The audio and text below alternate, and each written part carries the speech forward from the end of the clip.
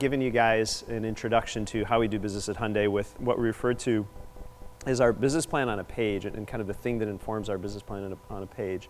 One of the things I think that's universal about great companies is that they have a very, very simple vision and a simple approach to business that everyone in the organization can rally around and has internalized. And I don't know that we've gotten there yet, but I think we're making really good progress. And I'm always happy to share this, and I wanted to start my remarks today with our overall business framework and how we think about business at Hyundai. And I would say this is something that has been in place at Hyundai in some form or fashion for some time, but it had never really been articulated and put together. And it was probably, in 2008, more or less, that we first put this thing down, and we've been kind of building on it and working with it for the past several years. It's something we call ABC. And I'm going to take you through it as I build it here. And the simple idea is at the base of this pyramid, and this is in a way kind of our brand strategy, which is of course then the corporate strategy. But the idea is the foundation of what we do and what any company does is earn the trust and confidence of the public and consumers, right? That's what it's all about. And when you think about it, it's a very rational function. This is meant to be a human brain. And we went about tackling assurance in a couple of very interesting ways. And one of them was well before the time I joined the company. Chris was there. He was there at the founding of this idea of America's Best Warranty. And America's Best Warranty was a way to tell American consumers in 1999, 2000, that Hyundai's quality was really quite good, better than what you thought. And in fact, if you bought a Hyundai, we're going to guarantee this car for 10 years or 100,000 miles. And it worked. It was a remarkable success, this thing, right? So America's Best Warranty was an idea that kind of delivered assurance and trust to consumers. During the Great Recession that occurred in 2008 with Lehman Brothers and after that, we added another level of assurance to the Hyundai brand promise, and that was this idea that if you lost your job, right, when the economy was going bad, you could return the car if it were a Hyundai, and it wouldn't impact your credit rating. We would just take the thing back. We would handle any of the residual loss. And that assurance job loss vehicle return program ended up being another way that we could earn the trust of consumers. We have smaller items now that fit with this, including if you're a Hyundai owner. Can I ask, are there any Hyundai owners here? See, we have so much work to do, Chris, still so much work to do. Yeah, Renee, I really need to sell you that car now. I got to get at least one of you guys. If you own a Hyundai and you run out of gas, you get a flat tire for the first 5 years and unlimited mileage, we'll come and take care of you. We'll fix your flat. We'll give you gas. And we've recently launched something called the Trade-in Value Guarantee, which comes from this idea that these days consumers are really worried about the value of their assets, maybe more than ever, kind of brought on by the housing crisis. We applied the same thinking to automotive. So if you buy a Hyundai today, we'll tell you exactly what that car will be worth in years 2, 3, and 4 of ownership, and we'll guarantee it. So if you buy a new Elantra, so if you do buy this Elantra, Renee, or Veloster or Accent, you'll get a little certificate saying in years 2, it'll be worth this much, in year 3 it'll be worth that much, in year 4 it'll be worth that much. And that's guaranteed on the trade-in of your next Hyundai. No one else is doing that, but it's another way to build confidence in the brand. So some very rational, what's that? All right. Some very rational ideas here. Blue Drive speaks to a corporate strategy which we have, which is to be the global eco leader in the automotive industry. But it also speaks to this larger sense that every company really needs to have these days of being seen as a very socially responsible company. So this B speaks to social responsibility, and we communicate it now. We have 2 pillars of Blue Drive. The first is this idea of global eco leader. We are the most fuel efficient brand in the industry, and unlike any other brand right now, we're publicly disclosing our fuel economy with our sales results. So every car company discloses their sales at the end of every month. We disclose our sales, and then we also disclose what the corporate average fuel economy is for that.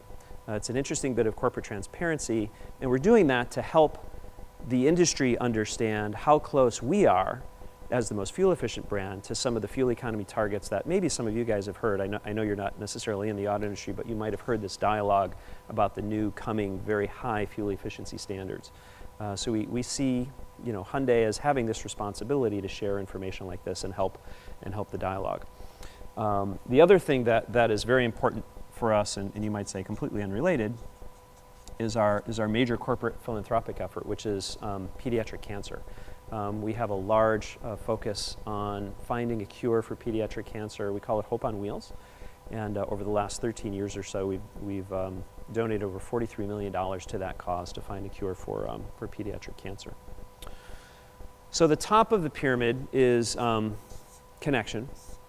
And here we seek to build an emotional bond with the consumer. And this is really, when you think about what has been missing from the Hyundai brand over the past 10 or 15 years, and what most explains why we're doing so well right now, it's the investment we've made in building emotional connection with the consumer, primarily through product. But as I mentioned to some of you over lunch, we're making a major effort now on the retail and service experience side of the business. So connection is the way the car looks. You know, we want the car to look so fantastic that you want to put this thing in your driveway. It's the way it drives. It drives so well that you want to take the long way home just to enjoy some more time in the car. That's the basic idea, right? And that's something that we've really invested on and improved upon.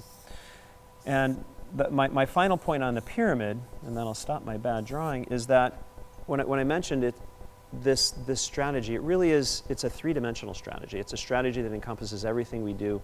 I think in many ways the most obvious manifestation is, you know, the products, right? But we also want to ensure that all of our communications and behaviors reflect the ABC, right?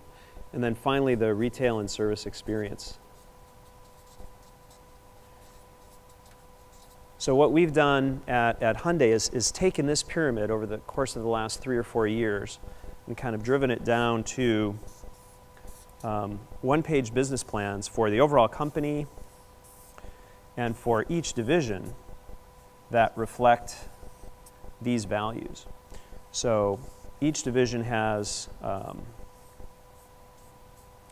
a simple house, a simple pyramid with just one page worth of very, very simple objectives that tie back to this overall business framework. It's kind of a little bit of inside baseball. It's basically how we're organized, and I wanted to give you that as a sense of how we're actually going about our business. Within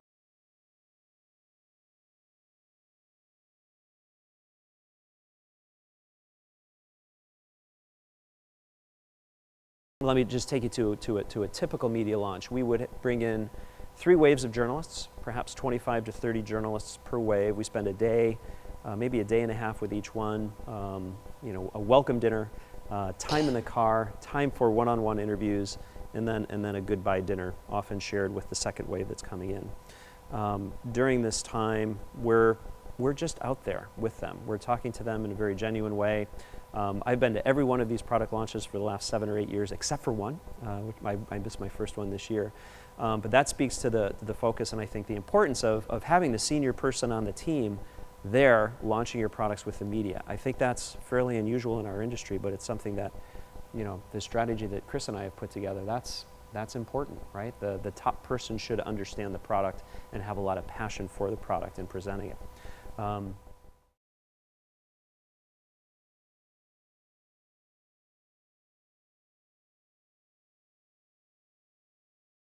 A major sponsor of the Martin Luther King Memorial that was finally commemorated just yesterday in DC.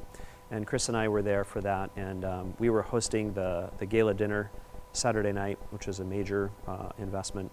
And we were going toe-to-toe with other automotive sponsors of this event, including General Motors, who was in for $10 million.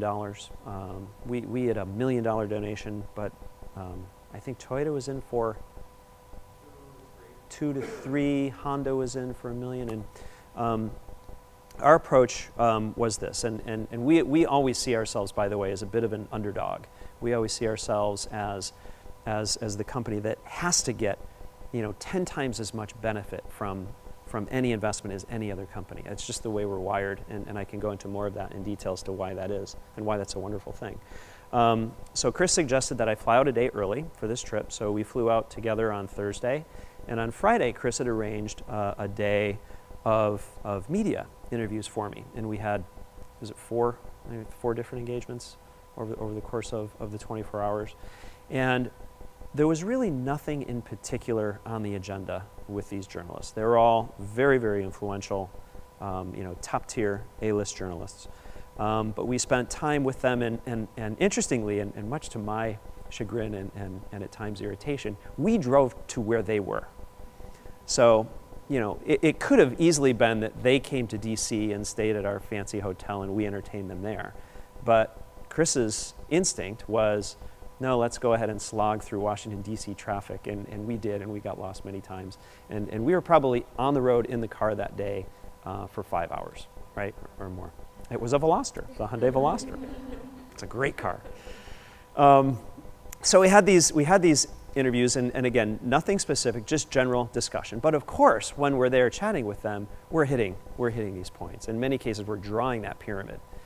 So that they understand the business strategy, because when they get it, they love to write it, and there's nothing that makes me happier when somebody actually publishes that in so many words. So where I'm going with this one is we made great connections. Some of these people that we were meeting with are Car of the Year jurors, which is very important. We've won the Car of the Year in the past. It's extremely important for the brand image of the company, and we want to continue winning it. We have 3 of the cars, by the way, that you're looking at are Car of the Year candidates this year. We have more than anyone else. So we meet with all these people. And the last one we meet with is Saturday morning. It's a guy named David Shepherdson who writes for the Detroit News. And we have a great breakfast with him, and it's just a rambling discussion. And during this discussion, we're becoming closer, and we're becoming friends, and we're making this connection. Sunday, David has to file his story on the Martin Luther King Memorial. And he has a lot of different people and a lot of different things that he could write about. But because I think we had taken the time to buy him breakfast and sit down with him and engage to him in a very authentic way, when he wrote his story, there were 2 companies mentioned, 2 automotive companies vis-a-vis the Martin Luther King Memorial. One was GM with their massive $10 million investment, and the second was Hyundai. And none of the Japanese companies made the list. And they gave us a wonderful quote with a perfect, juicy talking point that we employed 2,500 people in Montgomery, Alabama, where the civil rights movement started. I mean, it was just brilliant. And it got picked up by others, and it was just fantastic. And I saw that, and I said, thank you, Chris. That was well worth it. I'm sorry for complaining, but that has been our approach over and over, and we just do that, and that's kind of how we're wired. And I was trying to explain this to my wife.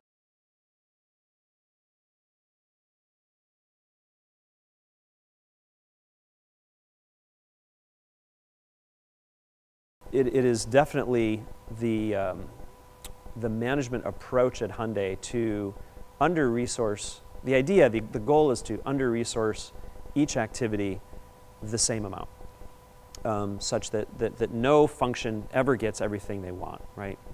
And the ideal is everyone feels the same amount of pain, maybe 20 or 30% pain. Who knows what the number is? And this is run by the finance function, and they're brutal. They're brutally tough. And they're all the same across the Hyundai universe as far as I've seen them in every country, and they're very, very good at this. So, like right about now, we're going through budgeting for next year, and every division is already feeling the pinch, and they will continue to feel the pinch over the next 2 or 3 months. Typically, by the way, we don't finish our business plan until January, February for the year that we're already in. We tend to do things later because we find that leads to a better result in the end. Because we're closer to the time that something is needed. So we're always under-resourced from a capital budget and from an expense budget point of view, and the same thing from a head count point of view. We are always under-resourced, and in some cases rather significantly. And because of that, it really, and this seems obvious, I know, but it forces the division heads to first complain, and they complain vociferously always, and I always listen. And the Korean headquarters team always listens. But then the next phase is acceptance of the task, and then the innovation kicks in. And we put on our thinking caps and come up with ideas to make it work. And there's another really helpful thing about that lean staffing, and I think it was in one of the readings that you guys had where I always like to talk about this. Up the street from us, there's another company that, yes, has a slightly more U.S. sales than we do, at least for now. They have 40 vice presidents, and we have 5. And that's a great indication of the difference in management structure that we have. We have 570 U.S. employees in Hyundai Motor America, not very many at all, about 300 in our U.S. corporate headquarters. Up the street, there are over 4,000 at this other company. So we can make decisions just so quickly, and this lean management structure, this under-resourced aspect of our business, ends up being a help in terms of getting things done quickly. I mean, we don't have time for analysis, analysis by paralysis, paralysis by analysis. We don't have time for that.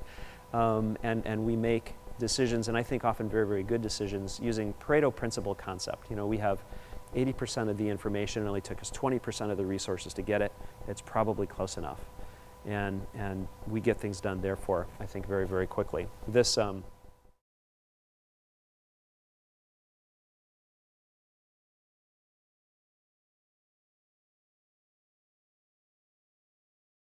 That's a great question. I mean, I think one of the obvious answers is getting a grasp on social media and you know how to deal with that. And one of the things we're struggling with internally is we have Chris running communications. We have someone else running the marketing world, right? And that intersection is a really interesting intersection that we're trying to figure out how best to optimize. Right now, I think we're doing very, very well because it's such a small group, and it's easy for Chris to just reach out to Steve Shannon, our VP Marketing, and you know, as you did today on the Reese Millen video, it's a phone call, and you know, basically it was Chris saying, "I'm going to handle this one. You know, I don't need your big marketing budgets to get this done. I can do it for $3,000." Right? So it kind of not the 30, but I think the 3,000 is better. So, you know, I think that's one of the struggles I think that every company has to figure out is what is that delineation, and we're still working it through, kind of feeling our way through. Honestly, we don't have a strategy on it, but it's something that in classic Hyundai fashion, you wouldn't necessarily have a strategy on it. You would try various things and see what worked, and then keep experimenting, keep making changes until you've got it done.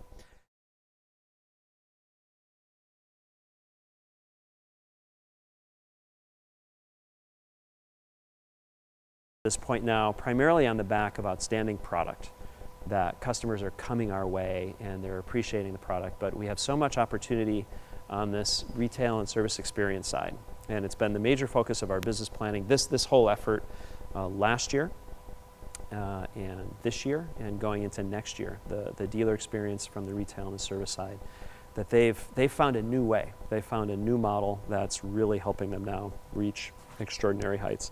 I mentioned to some of you the power that we've achieved by launching this Hyundai Equus. We have a mega flagship vehicle now, a $60,000 Hyundai that's being sold in dealerships that represent about 80% of our sales. And as we launched this car, our idea wasn't to achieve success like a Lexus LS in terms of sales numbers or a Mercedes-Benz S-Class in terms of sales numbers, but the idea was to use that car to build the whole brand and to build the retail and service experience for all Hyundai owners, whether they be buying the Equus or the Genesis or even the $15,000 Hyundai Accent. And I think we've achieved that, and it's one of the things we're most proud of these days at Hyundai is we launched this car, it's selling well, but more importantly, it's lifted the retail and service experience for the Hyundai buyer in a way that Lexus did not achieve for the Toyota buyer. Because if you look at the Japanese model with Lexus and Infiniti and Acura, they're premium versions of Toyotas and Nissans and Hondas. They delivered islands of retail excellence for those 3 brands, but they left the vast majority of their customers, 90% of their customers, kind of, you know, out to fend for themselves. They experience horrible retail sales and service experiences in Honda and Toyota and Nissan stores. We do much better now in Hyundai stores, our Hyundai customers, because we're selling our premium car in the same showroom with our less premium cars. Many people said that was a flawed strategy. We say, you're just thinking of the sales for that premium car. You're not thinking of the overall experience for the 90% of our customers who don't buy premium cars. It's an example of us kind of turning conventional wisdom on its head and coming up with some greater win for